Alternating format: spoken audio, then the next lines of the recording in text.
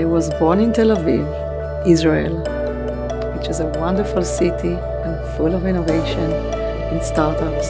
My last position was in Herzog Fox Neiman, which is today the largest commercial law firm in Israel. So we have a lot to do in order to achieve that. And every day it's a celebration. I wake up in the morning, everything starts from the beginning, and a lot of work and a lot of missions to accomplish.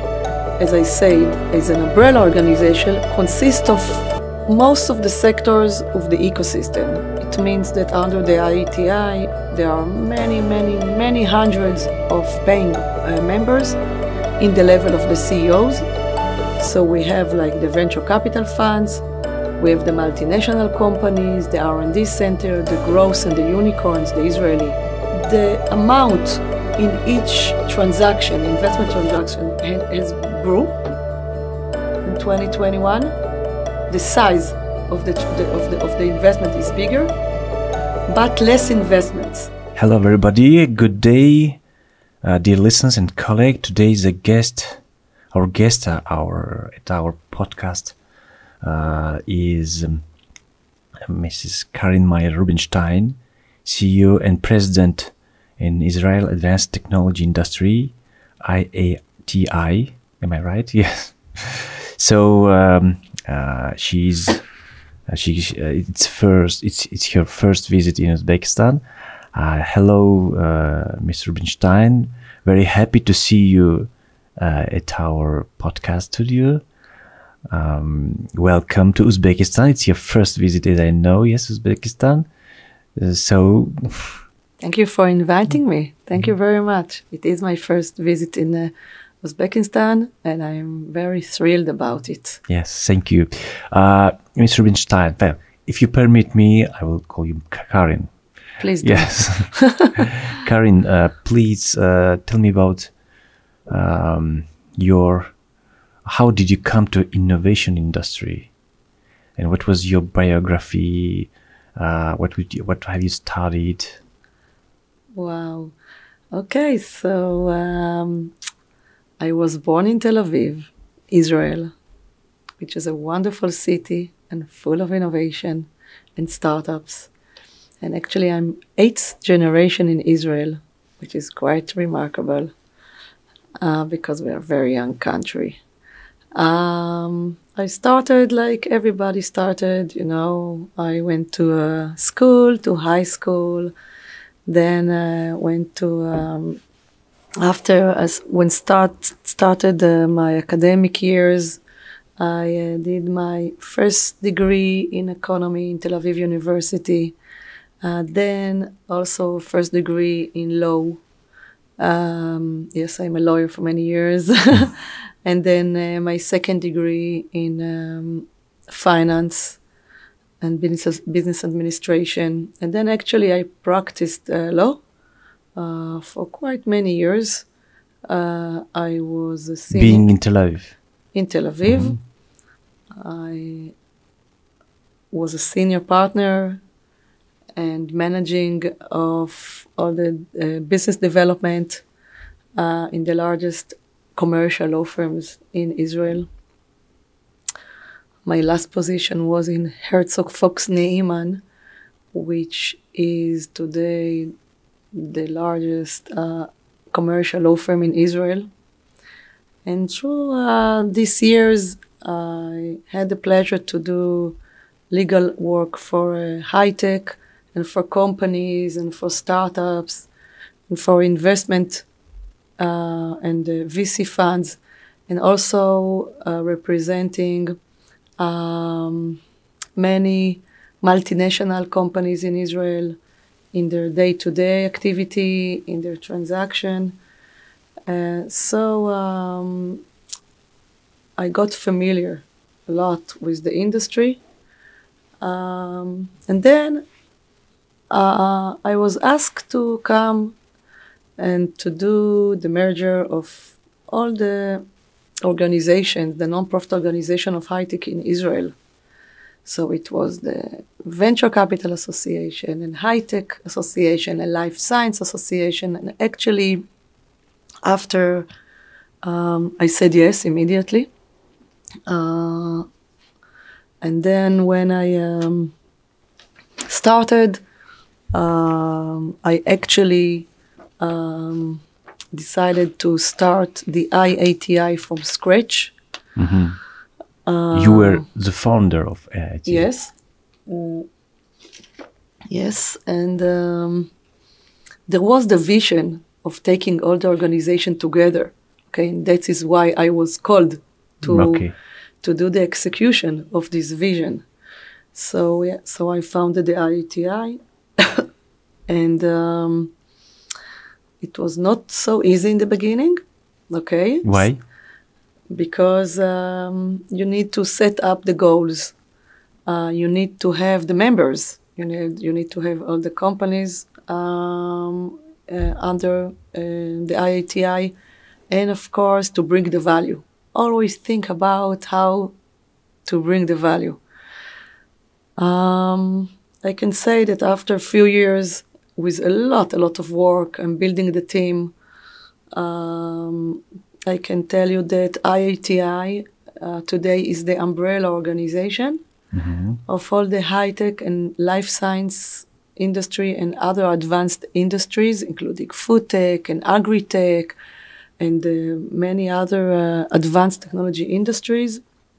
So it's a private, IATI is a private non-profit organization, and its goal is to promote and enhance the high-tech industry in Israel and to make sure it stays the growth engine of the state of Israel, most important industry in Israel, and also one of the world's leading industries. So we have a lot to do in order to achieve that. And every day it's a celebration. I wake up in the morning, everything starts from the beginning, and a lot of work and a lot of missions to accomplish. And I really love what I do. Okay, thank you very much. But everybody knows about the success of Israeli innovation ecosystem.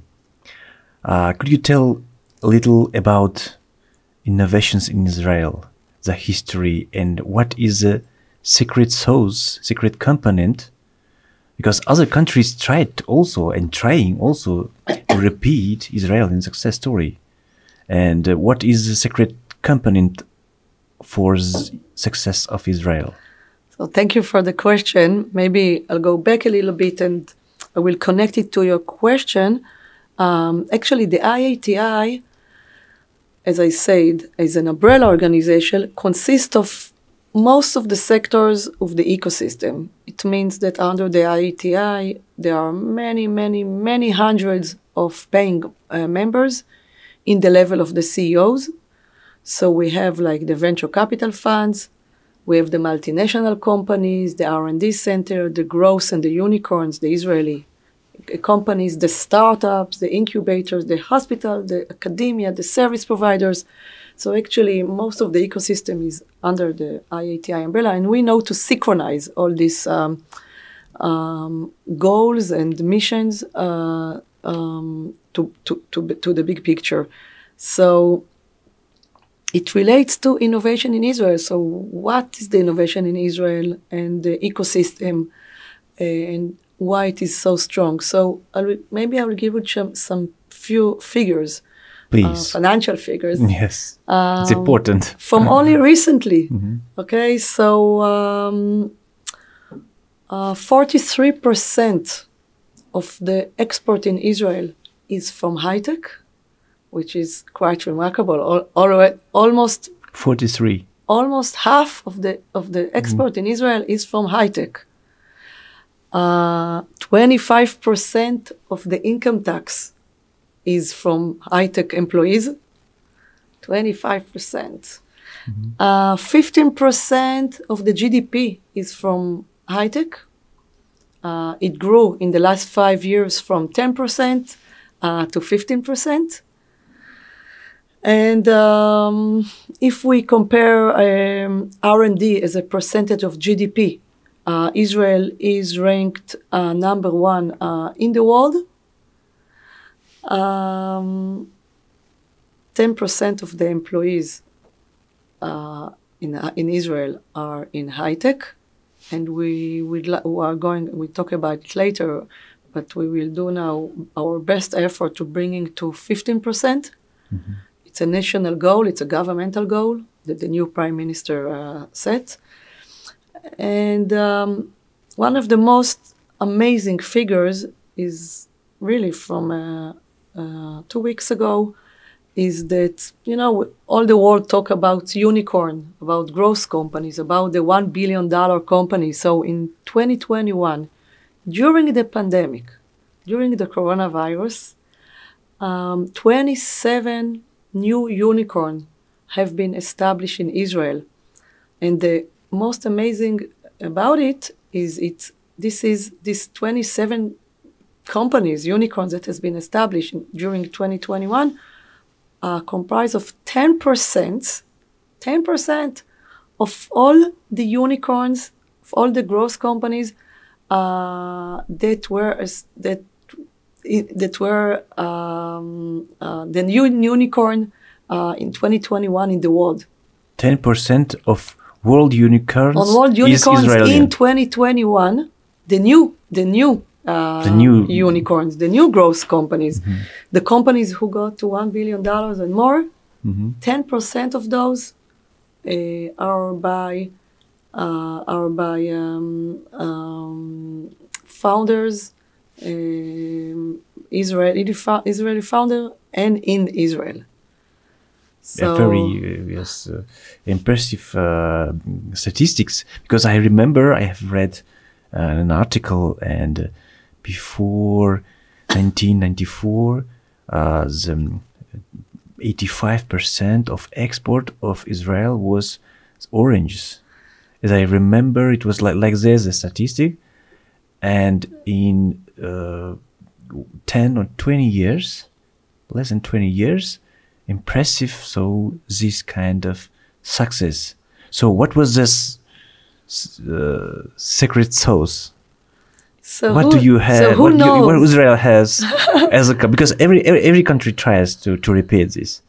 So actually, I think that some will say these are the reason for the success, and some will say no, they are not the reason. There are other reasons for the success. And I can tell you that last week we published that during the 3 first quarters of 2021, during the coronavirus, the high-tech ecosystem have raised $17 billion to high-tech companies. Okay, again, how come during the coronavirus, high-tech company raised Israeli in Israel, $17 billion. Mm-hmm. So if I can go back, I think we can find few reasons that I think are main reasons, and then are a lot of other reasons. But first of all, I think we are talking about the culture and the entrepreneurial spirit of the people and the young people in Israel. The entrepreneurial spirit, the culture, and it means that everybody wants to be entrepreneurs in Israel. And there is the entrepreneurship culture is well accepted in Israel. It's good to be an entrepreneur. So the your parents are proud of you if you're an entrepreneur. Serious? Yes. Yes. If you tell, for example, the student tells to fathers, I want to build startup. So the parents they tell, wow, it's sexy. So the Jewish mother, the joke about the Jewish mother, they always say back then they said, I want you to be a doctor. I want you to be a lawyer. I want you to be a banker or accountant. Mm-hmm. But today, it's so okay to be an entrepreneur, to have your own startups, to start, maybe to fail, to start again, maybe to fail again. It's not a very big thing if you fail. like maybe in other cultures around the world. It's okay to fail. It's okay to start again. I think this is one of the secrets. I think other ingredients for this success during the years, I can talk about, first of all, the DNA of the population in Israel and the geopolitical situation in Israel. So as you know, Israel is the only democracy in the Middle East. We are located in the Middle East, by the way. We are 9 million people, 24,000 square kilometers, very, very small. I think we are in the size of New Jersey, okay? All Israel. By population or by square meters? Yes. Okay. And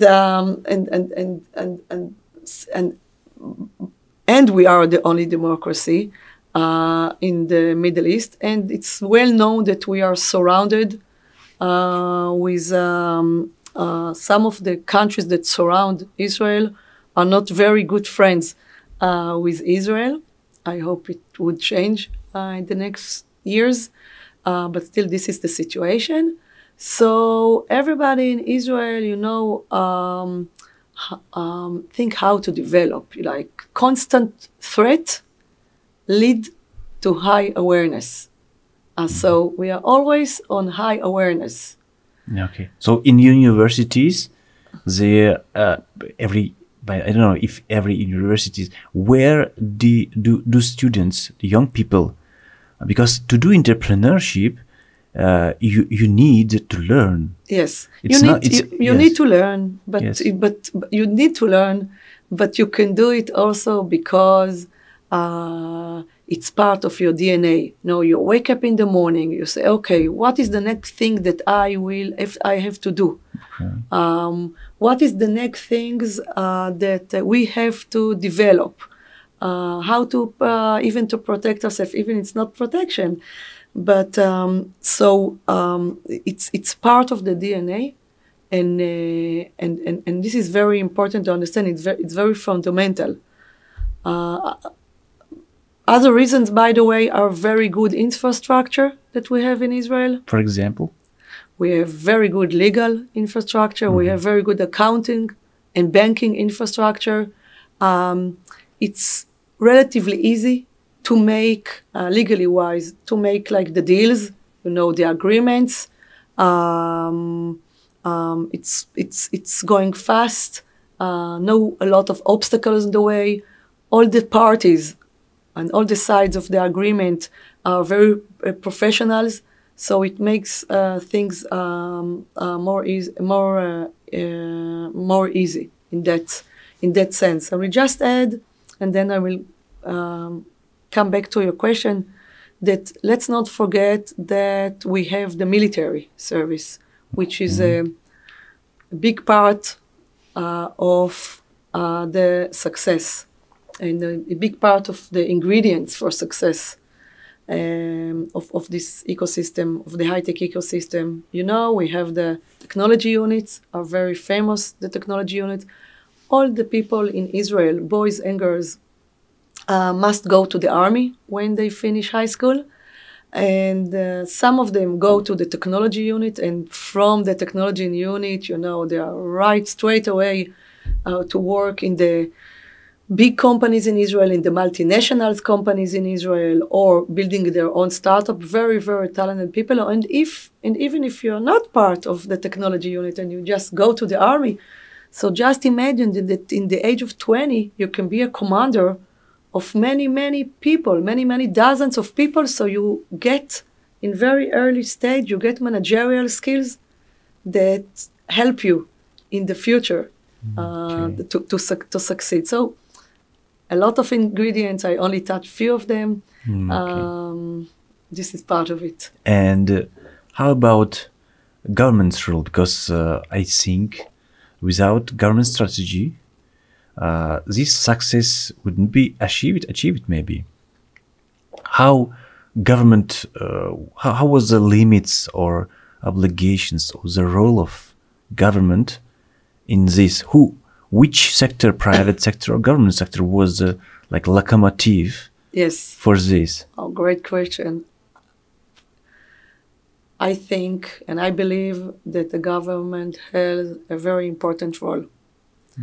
And maybe I will try to explain. 30 years ago, when the VC industry started, it was called the Yozma initiation. The government says, okay, we will build a VC ecosystem. There was not any. And the high-tech started before, but I'm talking about the investors. Because, each ecosystem has investors, has entrepreneurs, has academia, has government. Okay, it's all go together. And the government says, okay, we will give the money to build 10 venture capital funds. We will bring the money, and we would like to see matching from the private investors. On every dollar we put, the investor will put a dollar. And this is how the first 10 venture capital funds were established. And this was the beginning of everything, this Yozma program. Since then, there was an immigration, also in the early 90s. I think that in the early 90s, Israel consists of 5 million people in population. And then there was the big immigration from Russia. So 1 million Russian people came to Israel, immigrated in Israel, did aliyah. It's called they came to Israel. It's 20% increase in the population. In 1 year? Yes, in very short 1 year, 2 years, in very short time. It was like amazing, and part of this population who came, of this 1 million people, were engineers, were professors, were technicians, were a lot of other things that the industry needed, and they were in substantial part of this creation of the ecosystem. In Israel. Then came the incubator program of the government with the help of all the people who came from Russia. It's under umbrella of Yozma? The incubator program, another initiative of the government, and with the help, with a lot of the Russian immigration to Israel. And this is practically where it's all where it's all started. After that, a lot of money started to come through the VC to the high-tech. And more venture capital funds have been established, private one. Private, but from Israeli or from USA or European capitals? Israeli.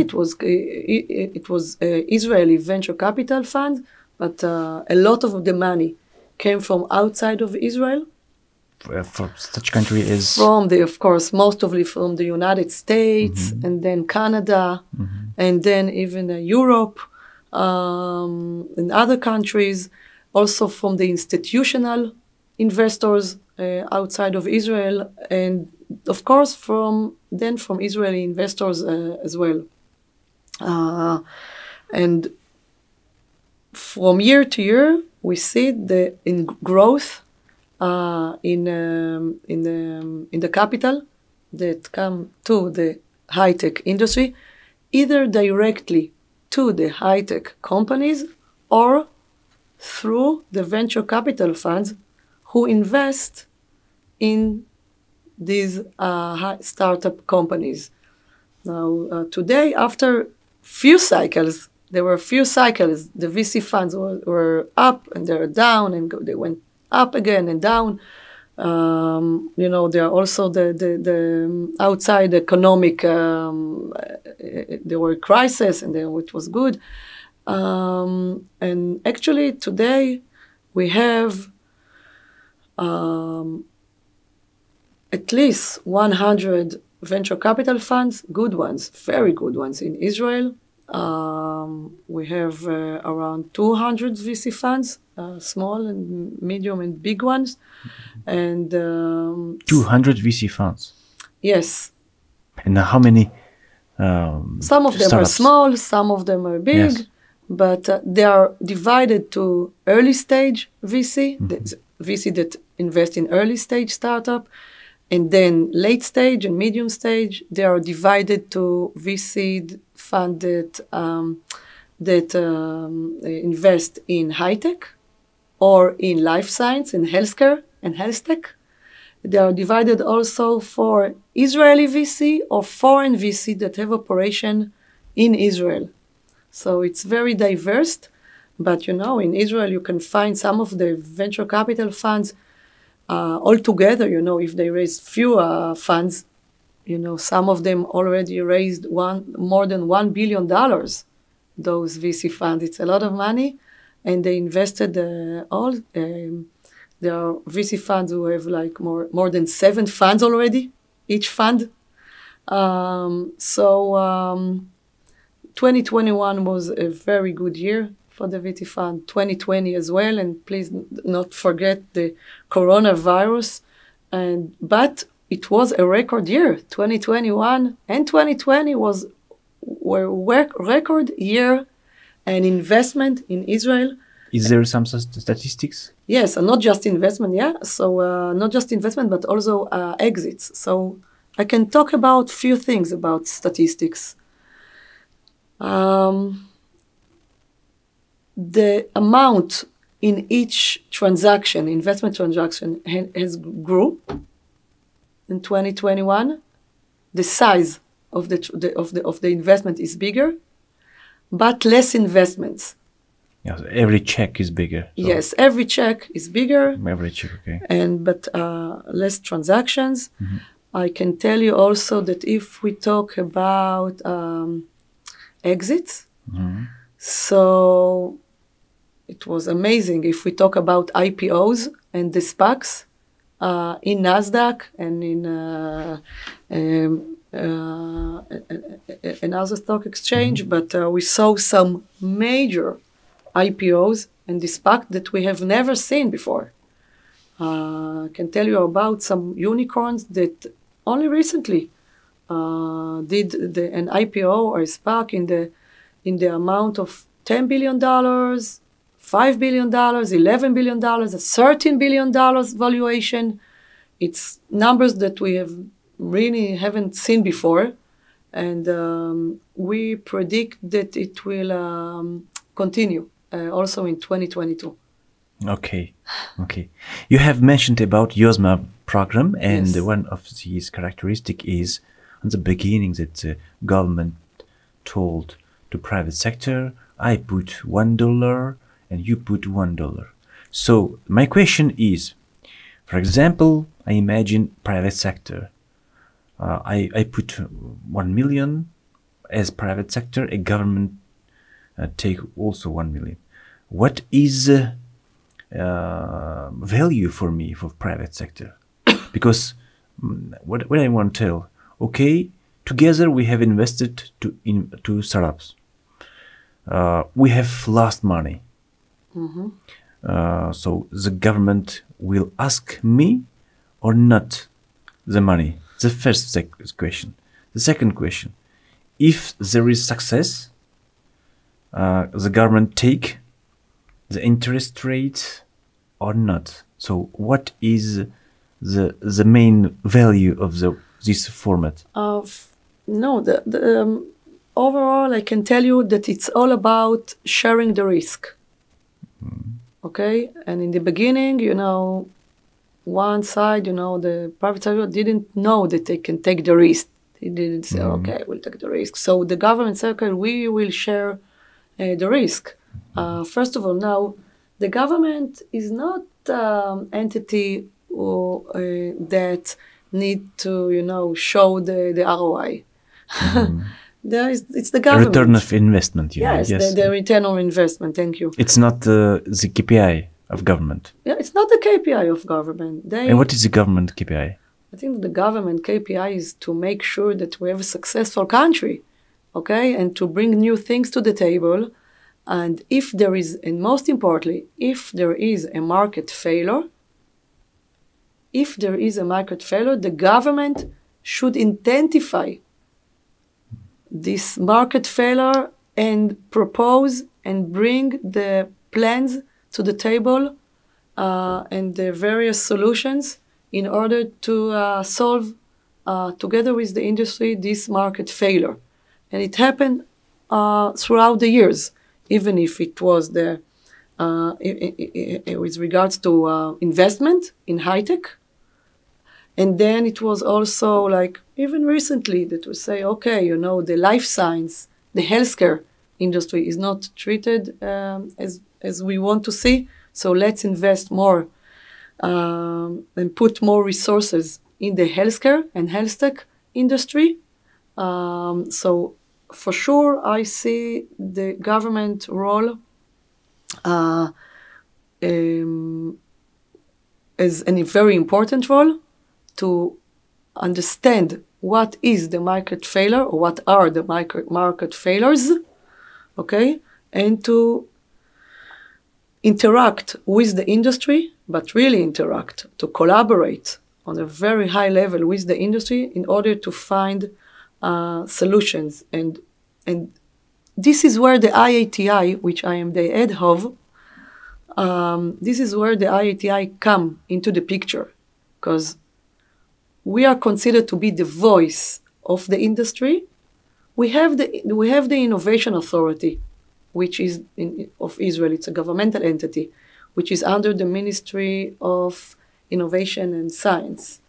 Okay, so you are under the ministry. No, we have the Innovation Authority. Authority. It's a governmental entity, big one. Okay. And it is under the government. And this is the innovation entity of the government. And the IATI, which is the innovation entity of the industry, is actually the voice of the industry. Why? Because with the help of all our companies and all our members, okay, that we interact with them very, very tightly on a day-to-day basis, we identified the challenges. Either it's human capital challenges, regulation challenges, tax challenges, but mainly making sure that everything will stay stable, the economy will stay stable, and we care about ease of doing business, that it will be easy to do business. That is what we are pushing for. And part of it is the human capital, of course, and tax, etc. So most important for me as the head of IATI is the collaboration, first of all, among all the sectors of the industry, as I said, startup and big high-tech companies, and venture capital, and multinationals, and incubators, and all of them, okay, that we speak all the time with each other and understand and have interact.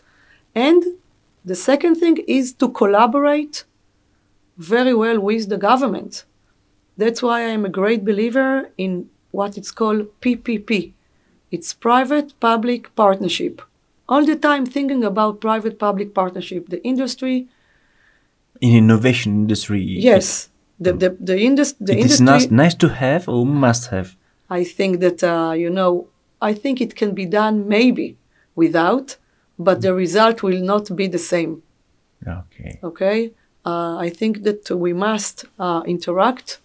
We must find a solution together. The government should know where to interfere and where not to interfere. This is very important to understand.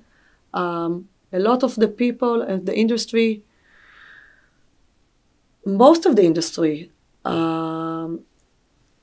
not necessarily need the assistance of the government unless there is a market failure, and where we identify this market failure, for sure we need the help and the assistance of the government, whether if we're talking about grants, if you're talking about governmental plans, national plans.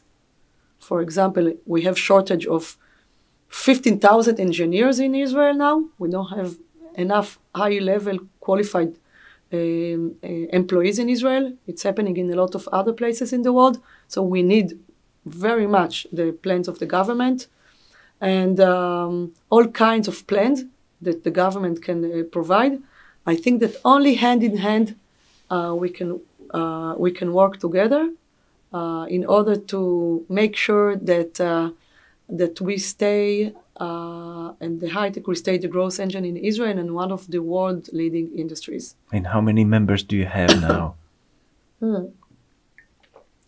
We have many members. We have many hundreds of members. Many hundreds. So and what is the main value that they receive from being the member of association? So, wow, it's a great question. So, first of all, and before all, is the success that we bring in talking and operating with the government.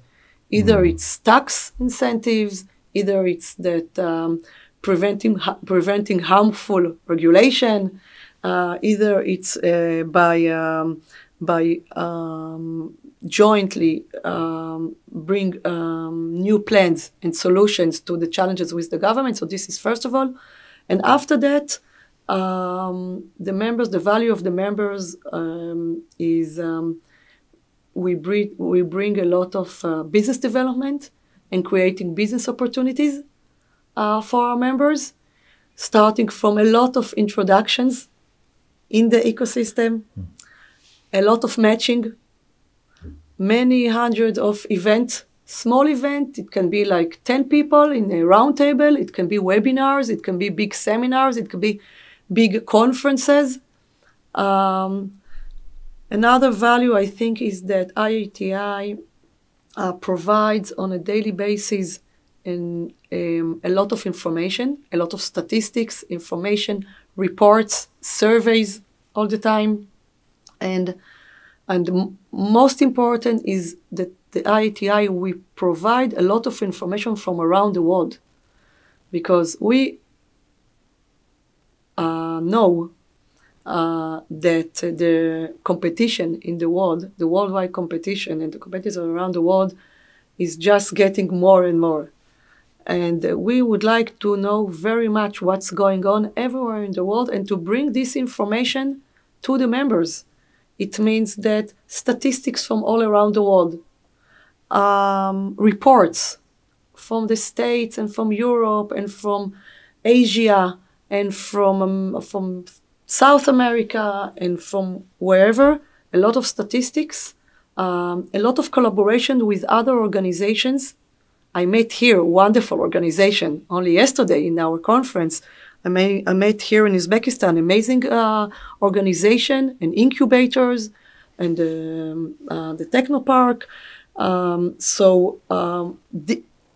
I will take all of these and bring it to the knowledge of the members so they can interact and they can cooperate and they will tell me, Karin, you must introduce me to this one or this one. I would like to see how we can work together.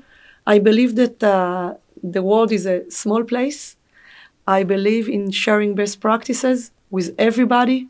I believe that, yes, Israel is a successful place if you talk about high-tech and life science and healthcare, and we have to bring from our knowledge to the rest of the world. And, of course, to hear what the other places and other countries in the world have, and from their experience, and to bring it to Israel. Okay. Yeah. And you talk about with passion about your profession.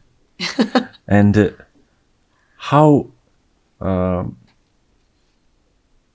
do you love, don't you regret that you have chosen this profession? And what in this, because the domain that we work, it's innovation domain, high-tech domain. There is other domain too, are the industries. But innovation industry, it's recently new industry recently. And which components or which characteristics do you love? And is it your lifestyle? And which component of this, your work, do you love the most? Love the question. My father always told me, and he's still telling me that, Karin, never regret what you do, only regret what you don't do.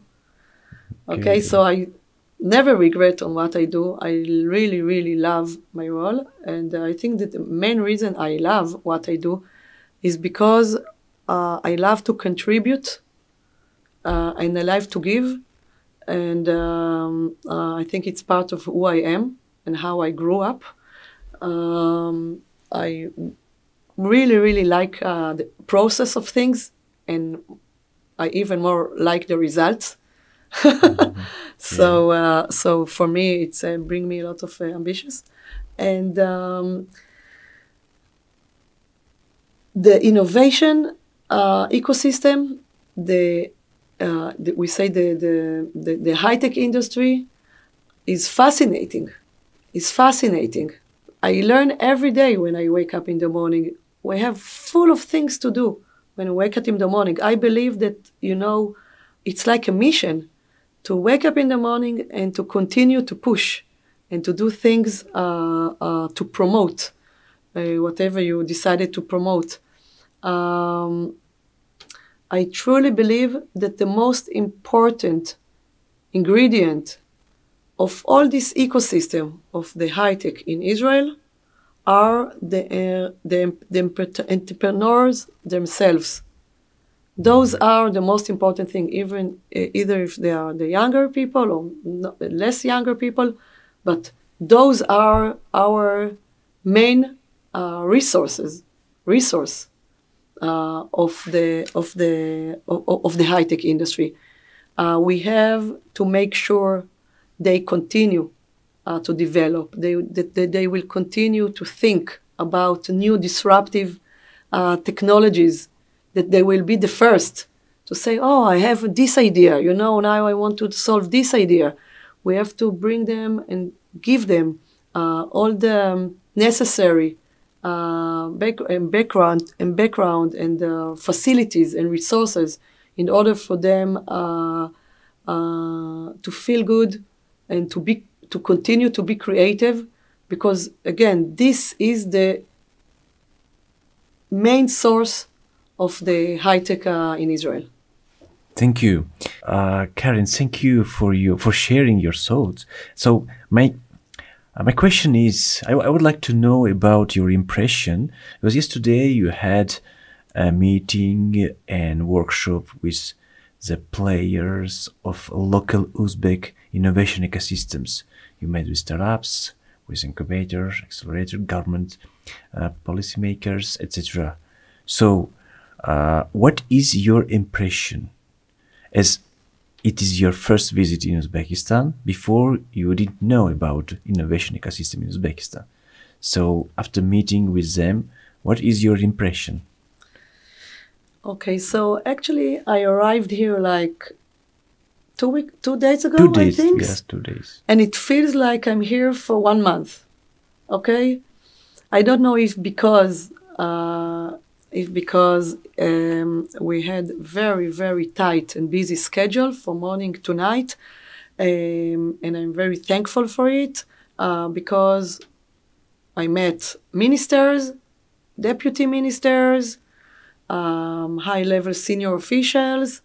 I met the incubators and the organization yesterday, and then the conference and the park.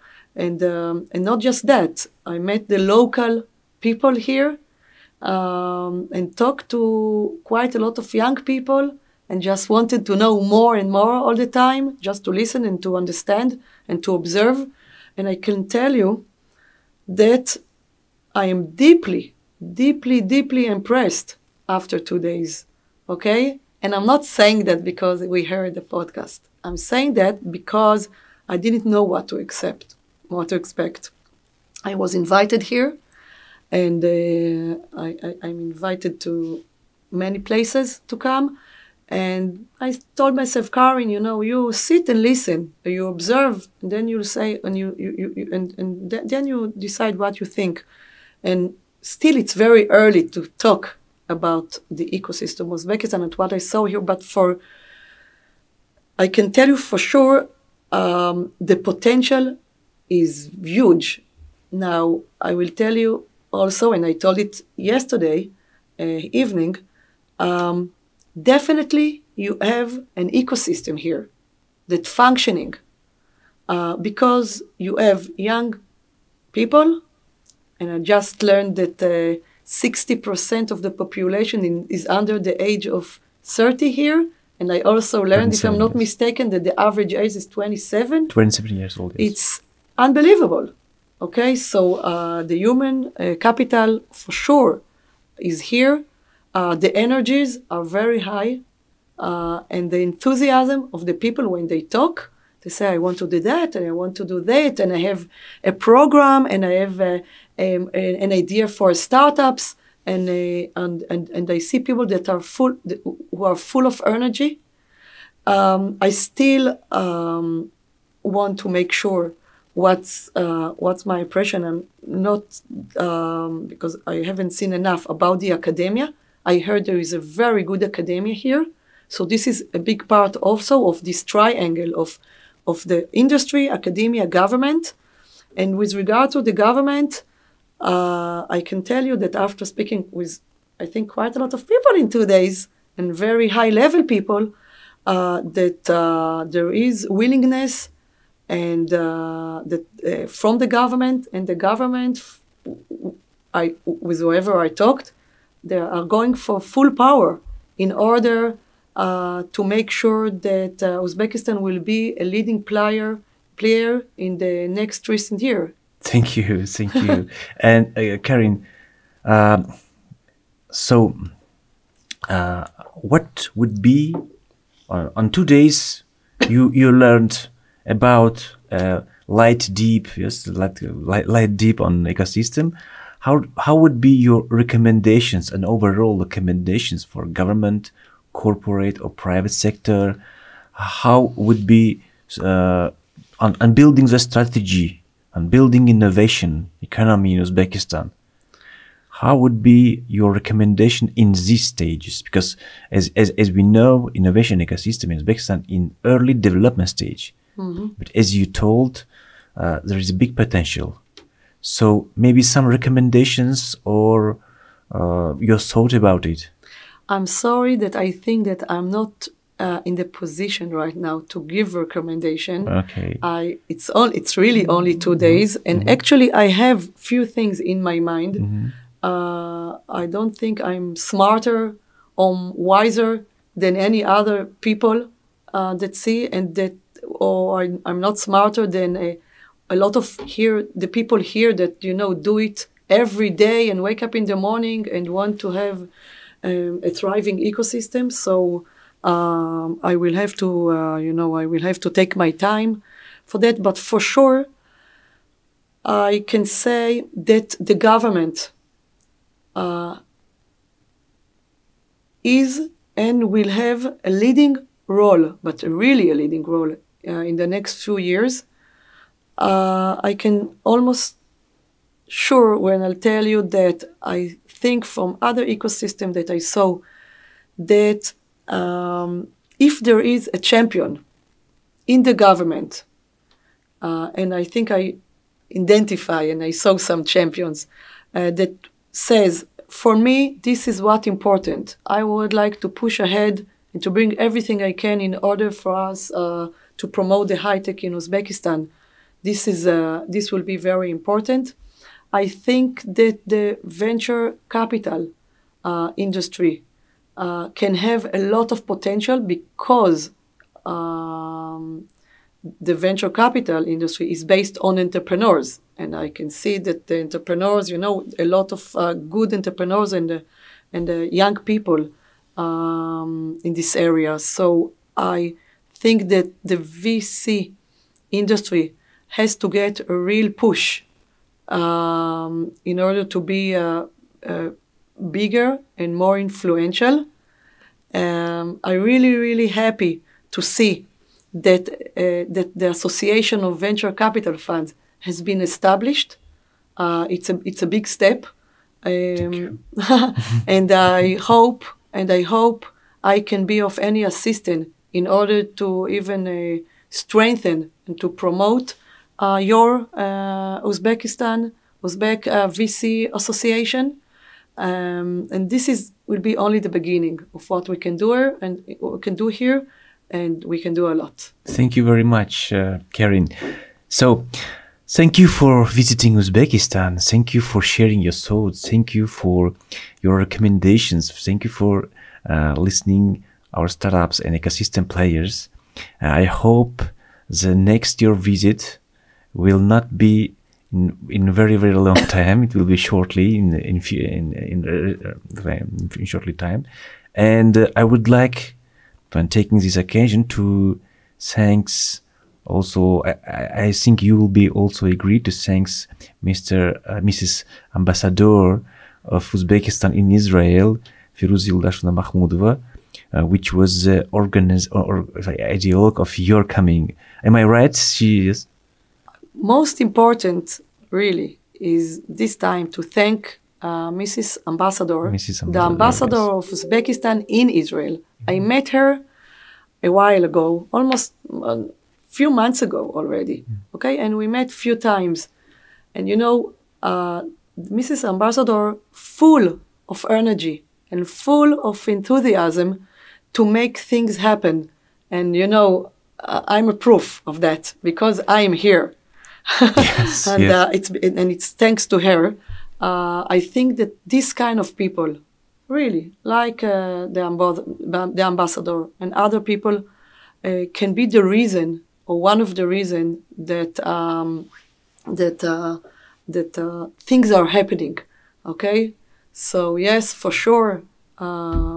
Big hug and thank you very much, Mrs. Ambassador. Thank you. Firuzi Yuldashevna, if you, I'm sure you will hear this podcast, and thank you very much for all your energy, and without you, the visit of such person in Karin in Uzbekistan wouldn't be happened. Thank you very much, Karin. So see you soon. See you soon. Yes, hope. I will come soon. There is a lot to do from the government side, from the industry side, and after visit here for 2-3 days, I can tell you that the people are so lovely here and so nice. And the food is so good. Food is so good. The food is amazing. Okay. So I'm sure that we will see each other again and very, very soon. Thank you very much. Goodbye, Karin. Thank you. Thank you. Thank you.